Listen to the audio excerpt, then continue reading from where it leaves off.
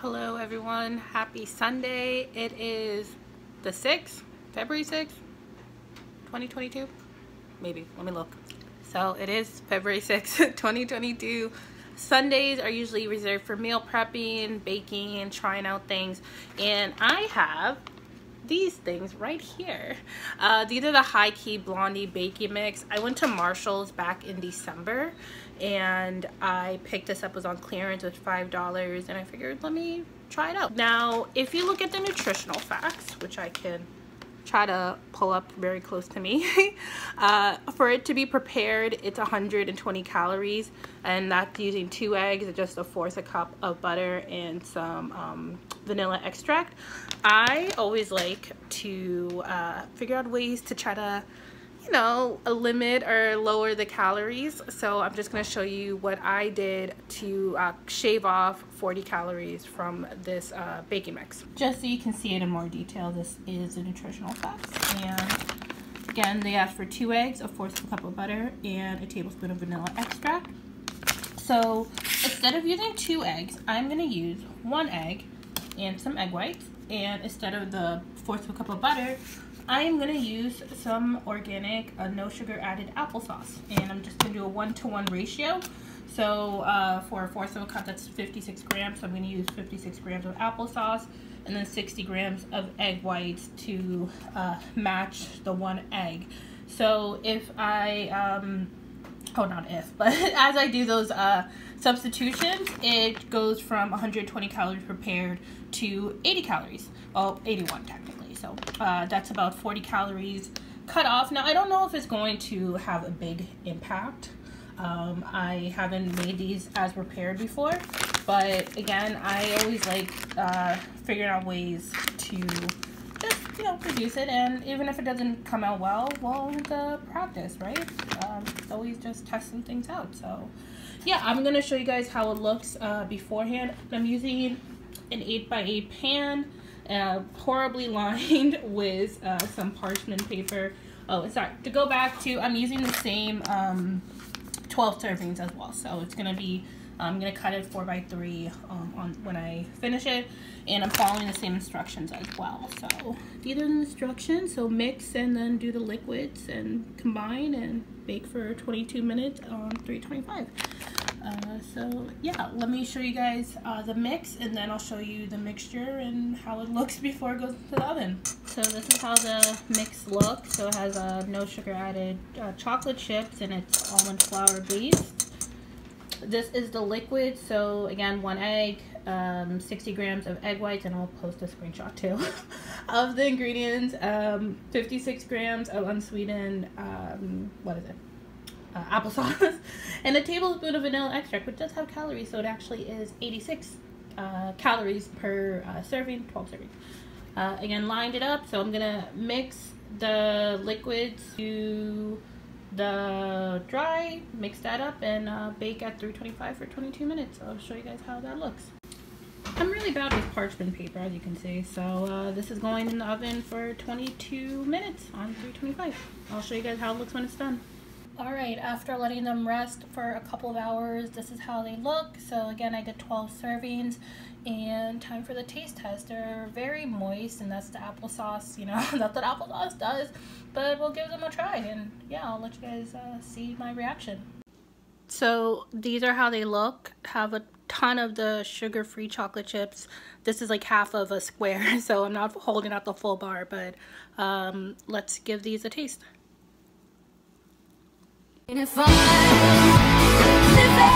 Those are really good. Now they remind me of like chocolate chip muffins, and it's like the grocery store chocolate chip muffins, and it doesn't have any sugar, and it tastes like it does. It has allulose, which is, you know, sweetener, but those are pretty good. I recommend them. I'm probably not going to buy it again unless I see it again on clearance, because I think it's expensive online. I guess I'll link it on Amazon, but again, I got them on clearance for $5. But the substitutes, I'm very happy about the substitutes and how it came out really good. Very moist, and that was because of applesauce. So definitely recommend, if you again want to buy it and try it with those substitutions, which I will post down below. 1 week later. Good morning, everyone. It is about 7:52 a.m. February 15th, Tuesday, February 15th, 2022. I figured let me share a braces update because still rocking the braces, and I said in earlier clips, we'll be off in 8 to 10 months, which was going to be between September ish, kind of. So obviously that didn't happen last year, and it's been a slow progress. I didn't even think I had like a case that could last 15 months because I'm gonna post a little before clip, not clip actually, before picture right here, so you can see how my teeth looked before I started my braces journey. I had a gap, so diastema here, and I have a tooth that needed to be rotated in the bottom. So yeah, here we are 15 months later. Now today I am scheduled to get them off. However, my bottom tooth is not 100% aligned yet. I'm gonna go up closer, and I'm also gonna share another pic I took on Monday, Sunday of this past week of how it looks. So you can see here, that tooth right here, arrow, is not fully aligned yet, and that tooth was 180 degree turned initially, and again, share before pic. So it has been 15 months of trying to turn this tooth. Now my orthodontist, he didn't do any IPR or anything like that.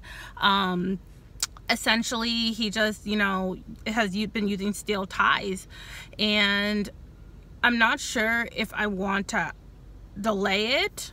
Well, actually I am sure I do want to delay it, but I'm hoping that I don't want to keep this on forever, and it has helped with root stability, so I'm very happy I didn't get them off initially 10 months, because whenever I flossed, actually my upper teeth where the gap was, it used to like reopen slightly and then close, like after a couple minutes. But having it be stabilized now, whenever I do floss, it doesn't reopen or anything else like that. So I'm happy for the time my teeth have been able to stabilize. But here we are 15 and a half months later, and my bottom tooth is still not aligned, so I don't know what to do about that. And I'm gonna tell my orthodontist, listen, if possible, I'd rather hold off on taking off my braces for another month or so until this tooth is stabilized. I do not want to do IPR though. That's interproximal reduction. Essentially they file down in between your teeth. If he says, well, the only way you could do that is through IPR, then I think I'm just going to leave it as is. It's not perfect, and I feel like I'm still going to get bothered by it. It's a small detail. It's funny because I didn't really care about that tooth. I only put on braces for my gap, but here I am now nitpicking every little small detail. But I'm going to share, what happens if these are going to come off today, or if I'm going to be in these for another month. I mean, I'm not going to have them on like forever, obviously, and my plan is to get them off before I go on vacation in May. And I'm just gonna keep on going with the groove, and I can tolerate another month in these braces. It's just, look at that bottom tooth. It's not 100%. Like, you can't even see, it's slightly turned still, so it's not even fully aligned. And again, I know I'm like the small details nitpicking, but I think I should be 100% happy before the braces are removed. And I don't want him to be like, well, you could have this with Invisalign or with retainers. I'm getting Hawley retainers, and I'm gonna say, well, I'd rather have it in braces. But again, this has been an ongoing thing, and I don't even know if it can be moved 100%. My orthodontist is so conservative on this thing. It's just like, he doesn't, I mean, I don't mind my orthodontist. He's been great. And my teeth have looked phenomenal, and I'm very happy with the progress I've had with my teeth. It's just this one tooth has been an issue. So anyways, I don't know if I'm going to get them off today. We shall see. I guess I will share in the next clip. You guys are going to see my teeth. after the appointment and what it's going to entail. Either off or delay. I'm leaning towards delay, but we'll see. Maybe something will happen, but I don't know. I don't know. So, upper teeth are off. Look at that.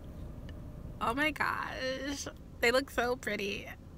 That feeling of sliminess, I don't feel that. I feel like it's smooth. You can see I still have the bottom. So initially, like, well, we can do it like Invisalign option kind of thing where you can have like, you know, liners to try to fix them. Like, no, I'd rather just keep on the braces for another month or so. And it's fine with me. So he's like, okay, we can do the upper then and get that removed. I'm like, oh, okay. So I can't even talk. Removal process went pretty well. Like, no, you know, bleeding. I didn't feel any pain either. I know some people might have experienced pain before with braces removal, but I didn't feel anything. And, you know, I tried to keep up with good hygiene. So I was flossing and using a water flosser and everything. So these are how they look. I feel like I have like jackrabbit teeth. Yeah. And I also have a bonded retainer only on the two teeth here. It's just like a small wire. I can't really show you guys, kind of. I'm trying to show you. I'll try to post a pic.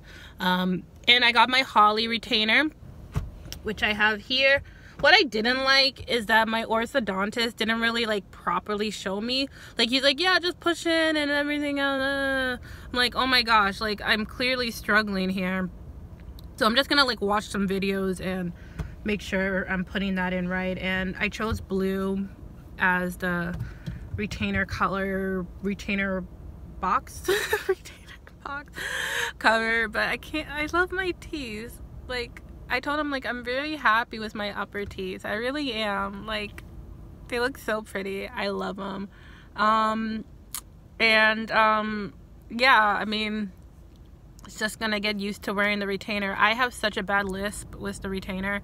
I had a bad lisp before the retainer, so on top of that, it's gonna be a struggle. But yeah, I mean, I can't believe I don't have a gap anymore. And I'm excited to see, hopefully in 6 weeks when my bottom braces are off, and it's gonna be, you know, before May, so just in 6 weeks. But yeah, I really like them, and I think they're really pretty, and I'm very happy how my upper teeth look.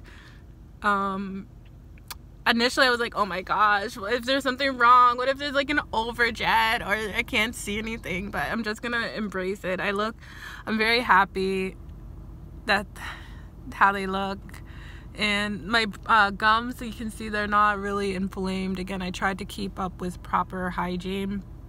So I brushed morning and night. I didn't do during lunch because I'm at work and I'm not brushing my teeth at work. So I did morning and night. At night I flossed. I think it wasn't every day. It was once every other day. So usually like Monday, Wednesday, Saturday, or Sunday. And I used a water flosser every night though. So I used my water flosser every night. And brushed, and with the water flosser I also added some, not Listerine, but mouthwash, alcohol-free mouthwash. So yeah, again, I'm just like, you know, I'm stunting right here. Oh, one other thing is I didn't ask him to shave off any of the bottom teeth. I like my like, you can see that tooth right here. I like the little details. I mean, he said like your teeth don't need to be shaven off anyways.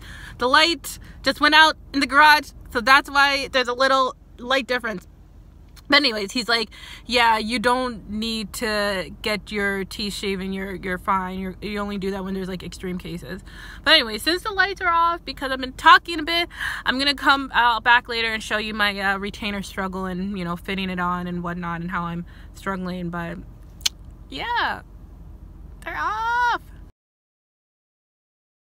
Good morning, everyone. My lighting in my bedroom has a yellow tint, so apologies for that.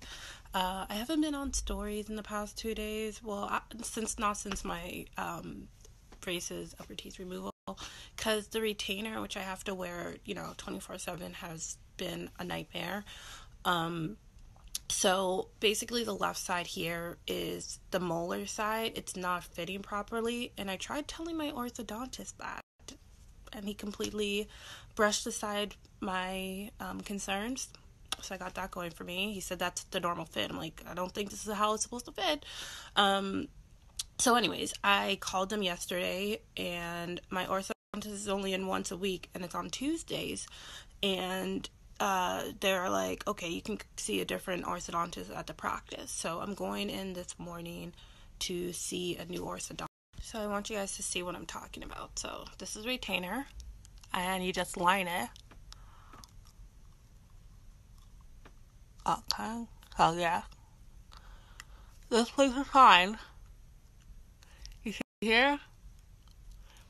It's like, it's basically not lined up compared to this side, which is lined up. Even trying to push it in, it's not working. So I've been wearing it like this because this side is fine. You can see it starts to slope down. And I told my orthodontist this. And he's like, oh, no, that's how it's supposed to be. This is not how it's supposed to be. So this has been constant pain on this side because it's not fitted properly. So my molar is basically having like this weird pressure there. So I'm back from the emergency appointment with the orthodontist. My retainer still doesn't feel 100%, but I'm kind of over it. Like, this practice is just so annoying, and it's just like, there's only so much I can do without just like crying and getting upset. So he made some slight changes, but it still feels weird and like in like pressure. And he's like, oh, well, it was in pressure before, so take some Tylenol, and if it doesn't feel better, you can come back next week and we'll do a scan again. So I'm just so done. I'd rather be in braces, to be honest, than deal with this. I really, really would, because I'm just so over it. But it's like every time I try to voice like an issue, it's like I'm getting dismissed about it. So, as you saw from the previous clips, the retainer journey was pretty rough. I didn't expect it to be painful and tight, but here we are. We're 6 days later now, so it's not the current day from that previous clip. We are 6 days out from the braces removal, and it feels better. Is it 100%? No. But it does feel better, which I'm very happy about. To go back a bit, I just felt like my concerns weren't being addressed, and I felt like, what is happening? I mean, I knew I was gonna have to wear a retainer, but I guess I was just kind of shocked, like it was painful, and I guess that was just my teeth getting used to it. I'm still trying to learn how to talk clearly, as you can see. I think enunciating, having a wider mouth has helped. But yeah, I think right now my teeth are settled into the retainer, so I don't feel pain anymore. The only thing I'm experiencing now, left side, where the problem issue has been occurring, is I'm experiencing TMJ, and I believe that's tender muscular joint pain. I'll put it, here listed out. So I am experiencing a little bit of that, and I think again it might be just related to adjusting with the retainer and just my jaw in general. So I'm really trying to just like do some muscle exercises, like lifting up my jaw, things like that. But right now it feels mild. Yesterday it was kind of intense a little bit. Sleeping has been good, so I haven't used Tylenol, and I was using Tylenol like for the last 3 days. Like I think it was Tuesday, Wednesday, and Thursday of last week when I got them, when I was using Tylenol. So I feel good. Well, I feel okay. I'm a bit worried about the bottom when they get removed. I'll share that, obviously. That's going to be in 6 weeks at the end of March. But I'm about to head off to the gym. Quick weight check. I weighed in on February 19th, I think. 20th? I'll put the date again. I don't know my days. 20th, because today is the President's Day. So I weighed in on the 20th.